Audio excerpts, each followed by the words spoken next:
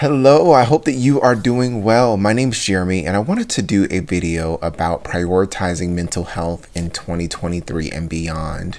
To me, mental health is like your song and dance with life. Life has different songs that it plays based on where you are in your life, and how you stay on rhythm with that song determines your mental health. Right? Sometimes we get knocked out of rhythm and we need help getting back on rhythm, and that's okay. I hope that very soon the culture, the environment, society really embraces the importance of mental health, because without having rhythm with the song and dance of life, then the quality of your life is drastically constrained and you can't maximize on this human experience that we're having. The first thing that I'll tell you about mental health and prioritizing it is ensuring that you have the tools and resources to help you get on the path that you desire. Tools for me or the main tool for me was therapy. Therapy is not the solution. It is a tool used to help you get on the path to getting your mental health where you want it to be.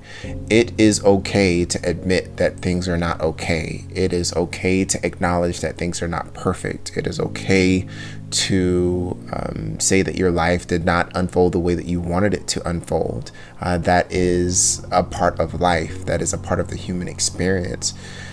The action that you take is how you change your life. The action that you take is how you go from being where you are to getting to where you want to be.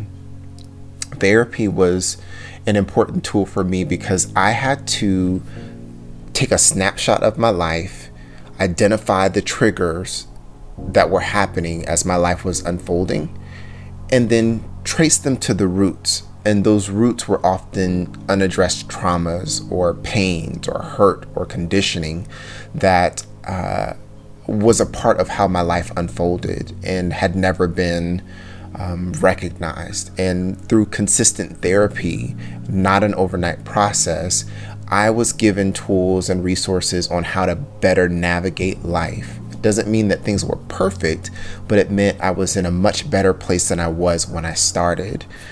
It is important to know that having the right professional will change the experience that you have in therapy. In other words, if I know that I've been through specific things, I may want to find an individual who is credentialed or certified or has experiences with what I've gone through. It doesn't mean that I 100% have to have trauma for experience or one-to-one connection with the things that I've gone through and what the professional specializes in, but it means that it gives them a better way to connect with you and to help you get onto the path that you want to be on. I think it's totally fair for you to look at reviews and look at websites and try to get a 10 to 15 minute consultation to see if they're a right fit for you and you are a right fit for them. Doing that work up front helps to better the experience that you will have in therapy. For me, therapy was not an overnight process, and I would imagine for the majority of us, especially if this is the first time that you're thinking about prioritizing your mental health, therapy will not be overnight for you, but the time that you invest in bettering your mental health will be time well spent. The next thing that I'll talk about is the importance of meditation. For me, meditation is a spiritual practice that gives me the safe space, the freedom, the liberty, the no judgment zone to be raw, transparent, and vulnerable with myself. Therapy was a tool, and meditation helped me unpack things more. So in other words, when I talked about things with my therapist, I then spent 30 to 45 minutes meditating on the things that we talked about. And the more that I went to therapy and meditated, the more that I started to develop a new perspective on life. And thus, I was able to better navigate life, and through better mental health, have a better human experience. Meditation is what you define it as. It's not necessarily being quiet for long periods of time. Sometimes it's about breathing. Sometimes it's about relaxing. Sometimes it's about thinking about abstract or complex things. You define what meditation is. But again, the more that I went to therapy and meditated and developed a unique perspective, the more I was able to use my improved mental health to show up differently in life, to make better decisions, and to also encourage people to prioritize their mental health as well. Again, it's not an overnight journey, but it was time well spent. What I hope you take away from this video is, in prioritizing your mental health with two things based on my experience, therapy and meditation, you can really change the trajectory of your life. It's not an overnight process, but again, it is so worth it. It's okay for things not to be the way that you wanted them to be. It's okay for things to not unfold the way that you plan them to unfold.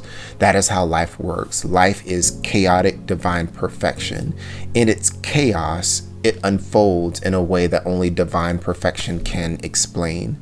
And sometimes when life unfolds and we don't know how to navigate the situation, we get hurt, we get traumatized, we endure things that our brain can't process, and or we haven't been taught how to process.